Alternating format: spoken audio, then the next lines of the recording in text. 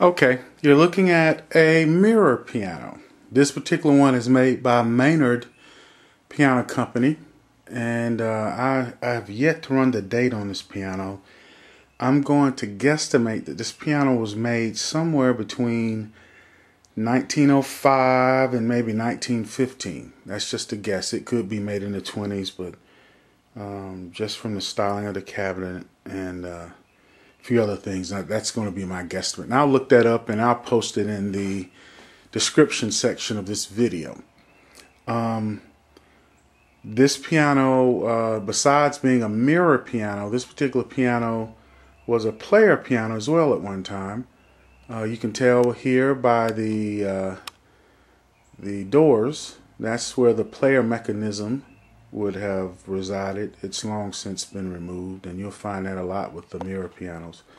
And let me just say real quick, when I say mirror piano, this wasn't exclusive to this company, Maynard. That was actually a conversion that was done, but I'll talk on that a little bit more in a second. Here you'll see the door for the pedals, pump, the foot pedals for the pump for the pneumatic player. That's where those would have resided, and they would fold up. You'd open the door when you want to use the piano, flop the pedals down, and when you're done, you fold the pedals back into the open space you see there.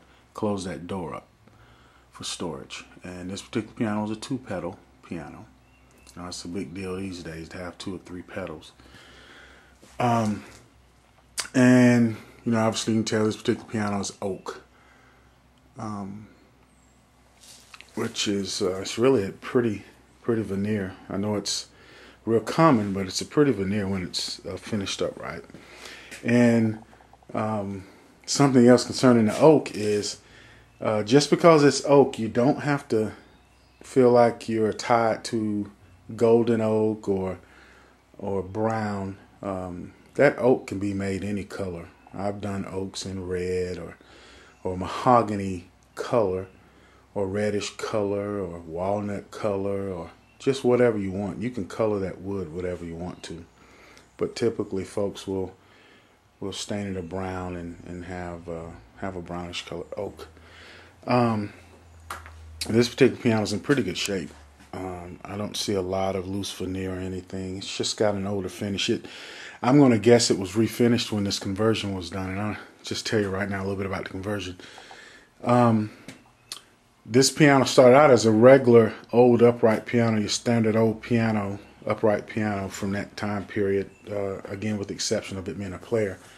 And this particular piano was what we call somewhat of an art case, with the ornaments here and here, and if I remember correctly, this would be called an arts and crafts style. Just some minor ornamentation. You can see some of these styled uprights that are a lot more heavily ornate with that same theme, and you can see here where this piano has the mirror attached. It was actually cut in this area here. This piece here that I'm moving here was actually attached up here. That's where it started out. It actually started out up here, and it was cut. So this piece was actually cut in half, and you can actually see where the mortise is for the hinge, and it's actually the back part of this piece now. It doesn't even show. So on this particular piano, it must have had, instead of a 1-piece lid, it had a 2-piece lid, and this piece would have folded back like so. It would have folded back and over like so. But you know, be that as it may, it was cut and then brought down to this level. You can see here where this was cut along here. And if I take the mirror off, you could actually see a cut along here as well. And I may try to do that real quick. But along here as well, this was cut. All of this along here was cut off. And this panel, this particular panel here, was actually extended up to this point in this area. And that's the place that housed the player. And when the conversion was done, that was all cut off. The goal of doing that was that these older uprights were no longer popular. They were just real bulky, and what was popular were the spinets and consoles and even the studios. And studios are really the most popular today, but in that time spinets were real popular into the 40s and 50s. And consoles began to be popular as well, which were smaller upright pianos. So these fell out of favor, and in an effort to make these look like the smaller pianos, they got cut. Hundreds and thousands of these were cut and turned into these mirror pianos.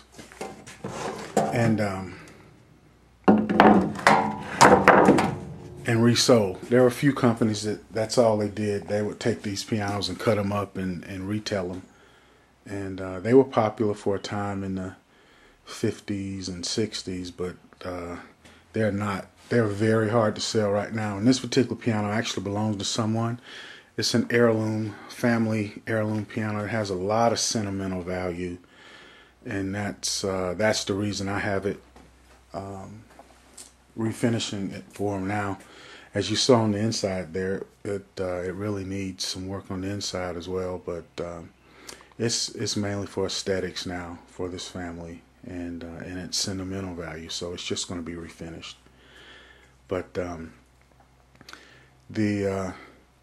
if I can take off the mirror real quick, I'll try to make this real quick, okay, now you can see here, see if I can back out a little bit.